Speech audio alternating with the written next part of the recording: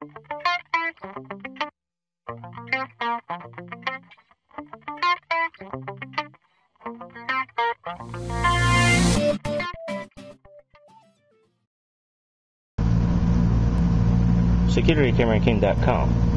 In this video I'm going to show you how to install GDMSS on your Android phone.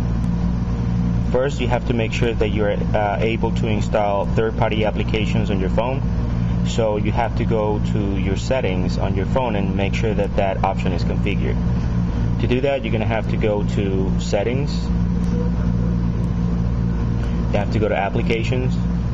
You have to make sure that this option, unknown sources, is checked. Otherwise, you're not going to be able to install any other applications or third-party applications. Okay, once that is done, you can go back to the main screen of the phone. Then we recommend you to download the software using the phone itself, using the internet connection on the phone. So for that, you're going to have to go to the internet icon and open up a web page called support.techprosecurity.com. Once it's loaded, it will be something like this. You're going to have to go to Forms and Downloads.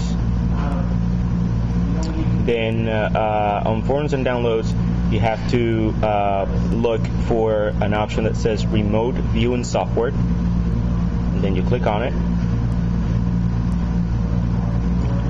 And there is different options there. You're going to have to look for the one that says Android Mobile Viewer Software and Manual. Click on it.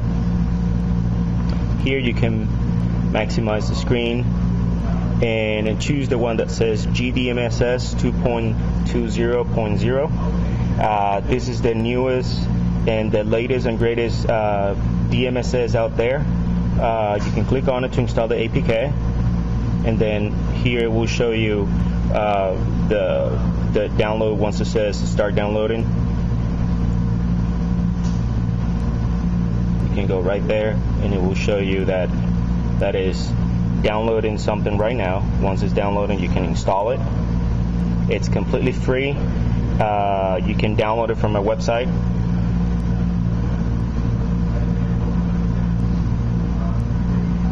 Alright, right now is still downloading, and then it says download complete.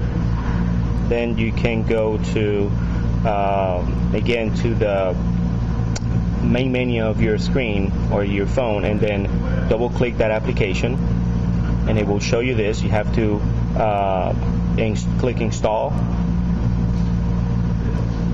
and then application install, you click open or you click done. I'm going to click open to start configuring it. It's a new interface.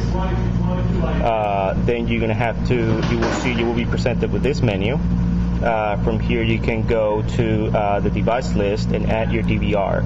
On this demonstration, I have this phone attached to my wireless, so I'm internally on the network, so I will be using the internal IP of the DVR.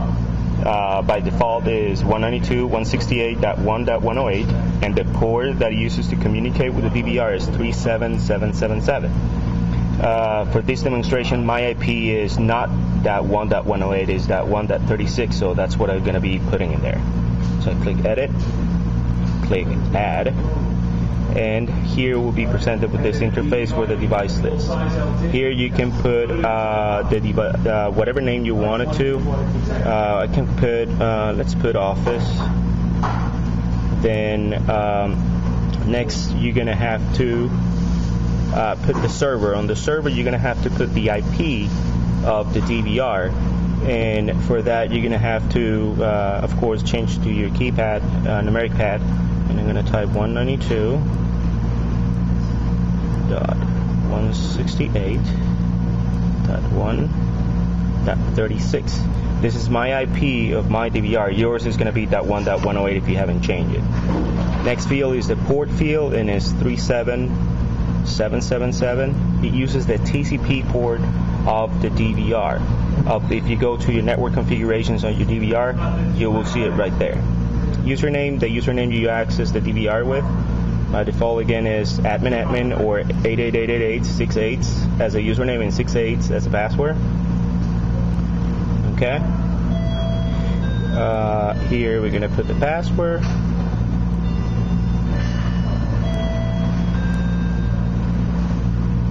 Here you put the amount of channels that your DVR has. This is a 16 channel, so I'm good.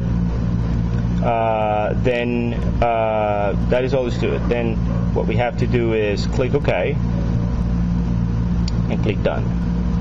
Then click the GDMSS button right there in the corner. Then you go to Live Preview.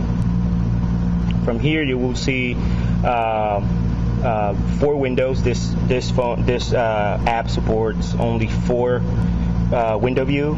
Here you will see the speaker to mute that particular, if you have audio on your DVR, you can mute the audio on it. Here you can go back to your device list when you click that button and choose it from there. Here you can choose only one camera to be closed. Then, for example, if you have full screen, you can basically close that particular channel just using that. Here you have your favorites list. Here you have your snapshot, and here you have your PTZ controlling. So to add a camera, you're going to have to go to each channel and then click the plus. Then from the device list, you're going to click the device that you just added. Just click, let's say channel 1, for example, and then so on and so forth. You can just basically click on each channel you wanted to add a camera. And in this case, I'm going to add channel 5 and channel 3. So you can see, the 4 cameras at once. They're playing, at the same time. You can double tap one, and you can basically go ahead and move the camera by sliding your finger across the screen, or by using the PTZ controller. You can go up and down, left, right. You can zoom in. You can zoom out. Then if you wanted to exit the full screen view, you can just double tap it again. If the camera has audio, automatically the camera will play audio once you are in that particular camera. So that's one of the key benefits. You can play 4 channels at the same time, any camera you want, but only 4 channel view and audio. If you are recording audio on your DVR, you can stream audio to the phone itself. As well, you can have the landscape view and the portrait view, and you can take a snapshot of a particular channel you want. You can just basically double click on it and put it full screen and click the snapshot, and it will say, the save snapshot has been captured. And you can go from here and add different cameras if you want to. It's very easy to use. It's very intuitive. Very cool features it has. For the software itself, it has very cool features. Once you close the software and you open it up again, you will be the software itself is going to open the cameras that I previously added. So when I click on it again, GDMSS, it's going to open. If I go to Live Preview, you see it opens up automatically the last cameras you have attached to it or added to the device list the last time. Okay, I hope this is being informative for you, and I would like to thank you for viewing.